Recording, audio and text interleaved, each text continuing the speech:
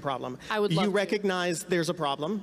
I can't put words in your mouth, but I think most of us recognize that immigration isn't quite working in this country the way that it should. What is the solution in your mind, Tomi? Like, how do you, not just what are the problems, but how do we fix them? Well, the first solution is to build a wall. And it's not because I'm a Trumpian. It's not because Donald Trump said it and I believe it. It's because I've spent time with the men and women of Border Patrol, and when the people that are out there on the front lines day in and day out say, if we had a physical barrier, our jobs would be much easier. We could dedicate resources other places. We need a physical barrier. And then for the Democrats to say, no, it's a manufactured crisis. The Border Patrol agents that do this for a living, they don't really know what they're talking about. Walls, we don't need walls. That's not going to solve the problem.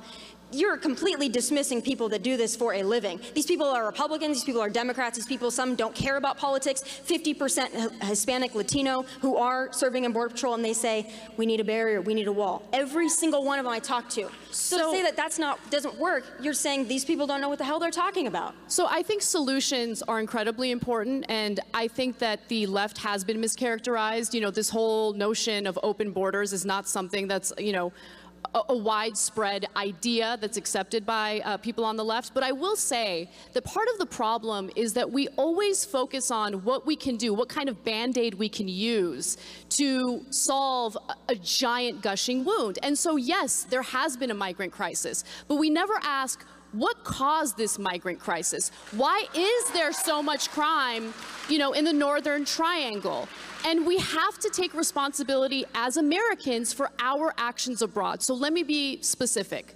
There are multiple actions we can take to root out crime in countries like Honduras, El Salvador, and Guatemala. For instance, over 200,000 guns from the United States travel south of the border into these Central American countries, which leads to crime. These cartels, these gang members use these guns, which, by the way, are purchased legally in the United States at gun shows and things like that.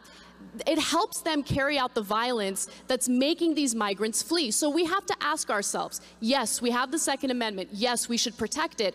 But what can we do to stop the flow of U.S. guns into Central American countries? One other thing, our drug war has also fueled violence in these countries. So it's not enough to say, we're just going to build a wall and be done with it. No, you have to stop the hemorrhaging. It's not going to work. You got to stop the hemorrhaging because the majority of undocumented immigrants came here by flying in. Let me ask. So, let me ask this, and Tomi and I have worked together before. She knows I am progressive, but.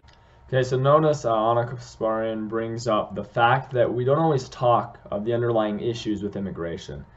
She discusses how the United States, there's a lot of weapons that go from our country down into Central America, and that's not often discussed. She mentioned how you have, well, actually she didn't mention this, but Bernie brings up in his book Our Revolution the fact that since NAFTA, poverty has skyrocketed in Mexico.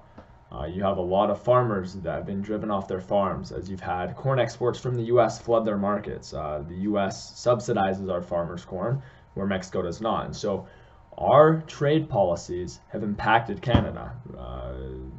Anna Kasparian's right to bring that up, because Tomi Lahren, to be honest, probably has no idea. You think that she's read a lot of books. She's attractive, and she says a lot of the talking points that some of the older gentlemen who watch Fox News enjoy, and so they keep her around. Do my best to be fair, so I'll admit my bias here.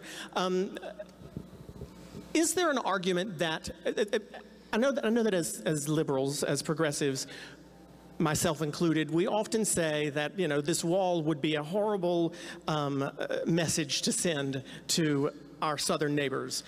It would send a message that amounted to discrimination based on race. I mean, that ship has sailed. But if we try to extract that, let me just ask for devil's advocate's purpose, is there not a world in where both the problems that you're talking about and the problems you're talking about could not be addressed at the same time? Is it worth it for Democrats to continue to oppose the wall specifically based on that? It almost sounds as if, though, a wall might be a Band-Aid arguably, but a Band-Aid in place while these other issues are addressed. Is it worth it for Democrats to continue to fight against the wall specifically, or could it be a part of a larger solution? Well, I think that Democrats and their messaging on the wall has been a failure. And the reason why I say that is because they are not doing a good job discussing the complexity of immigration and why there's a flow of migrants. Instead, they're focusing on the discrimination angle, they're focusing on the bigotry angle, and I get that. That's what gets the most attention. But in reality, like, they do need to talk about the complexities at hand, and that means talking about gun regulation. That means putting themselves out there to discuss solutions for very controversial issues that are related to immigration. And I don't think that they want to do that. I agree with you on that, but I also want to address, you keep going back to the Second Amendment, and I want to make sure I understand you correctly, because what it sounds like to me, and I'm sure to a lot of conservatives that are listening, is that we should infringe upon my Second Amendment rights so that they don't go to other countries south of our border, and then that makes them come to our country illegally. I'm not going to give up my Second Amendment rights because we've got illegal immigrants that are trampling over our borders. So that's not the solution that most Americans are. I hear what you're saying. So I think that it's really important to understand that every constitutional right that we have has its limitations. I am supportive of the Second Amendment. However, there are certain loopholes that are helping to send these guns to Central America. So for instance, there was a wonderful piece recently written in The New Yorker that talked about a Floridian, a gentleman named Mr. Crumpler, I forget his first name, but he was buying a giant amount of guns at these gun shows, right? So you can go to a gun show, there's really no regulation, you could purchase as many guns as you want, and he was selling it to individuals from Honduras. And then he started realizing, they keep wanting AR-15s, they want specific types of guns, who are these people, what are they doing with the guns? And finally, he ended up working with the feds because he realized he was helping fuel the violence in these countries where all these migrants are fleeing. And so it's a very simple issue, just close the gun show loophole. That doesn't infringe on your rights. But do you realize that your gun. If you buy your gun from a firearms dealer, you still have to go through the background check? You realize that, right? That you I do, but I'm not talking about buying it from a dealer. And even in the case of buying your gun at a dealer where you do a background check, there are loopholes to that process as well. So one of the ways that Dylan Roof was able to purchase a gun was, you know, the FBI literally has 3 days to do the background check. He went right before a 3-day weekend, right? There was a federal holiday. And so the FBI didn't get back to the private seller in time. And at that point, the private seller, without doing a background check, or having the FBI doing the background check, can just sell the gun, right? So that's the reason why I'm saying you can still have access to your Second Amendment rights, to your guns, but there are certain laws that just make sense, certain loopholes that we should cut or get rid of in order to ensure that guns don't end up in the wrong hands. And we can have.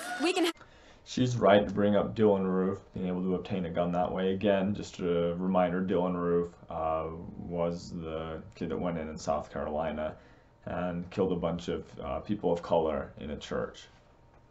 Have those conversations, but when you have people like candidates from your party saying we're going to confiscate your guns, we're going to send the police to knock on your door and confiscate your guns, that's problematic. But before we get into the full Second Amendment thing, I do want to go back to immigration, because you talked about some of the problems and how we're not addressing the problems and we're not providing solutions. I think the wall is a solution. I don't think that's the only solution. We need to change our asylum laws so that people that are actually seeking asylum are able to see those judges in a timely manner, and they're not right now, because anybody is coming across the border, which, by the way, you're not claiming asylum if you come into this country illegally and then raise your hands and say, I'm claiming asylum. You claim asylum at a port of entry.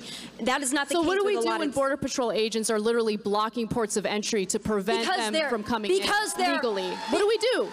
Because that's the thing. Trump has gone out of his way to do away with legal means to claim asylum. Look, I don't know what your family values are, but my family values are, if my family is in jeopardy, if their lives are at risk, I will do anything and everything to get them to safety. Let's let Tomi have a chance to respond to that too. I'd like to be able to finish my full thought here. Okay. So you've got asylum laws, and you people that are actually. And so she brings up the point that Trump was blocking the way for those individuals seeking asylum. That's something that Tomi Lahren didn't mention. She also brings up the fact that most people would do the same thing. If their family was in danger, they would be seeking that. If you like this video and others on history, politics, go ahead and subscribe to my channel. Thanks for watching.